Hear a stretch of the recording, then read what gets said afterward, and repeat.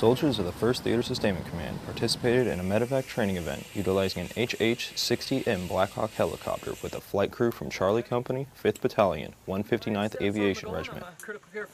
So today we're out here practicing 9-line medevacs, caring for casualties, applying tourniquets, as well as communications, practicing comms.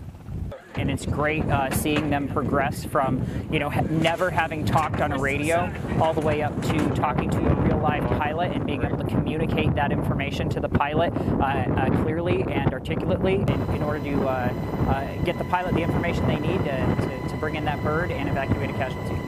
The 1st Theater Sustainment Command conducts regular training to ensure the unit maintains mission readiness and plans to continue training with the 159th Aviation Regiment. From Fort Knox, Kentucky, Sergeant Owen Thez.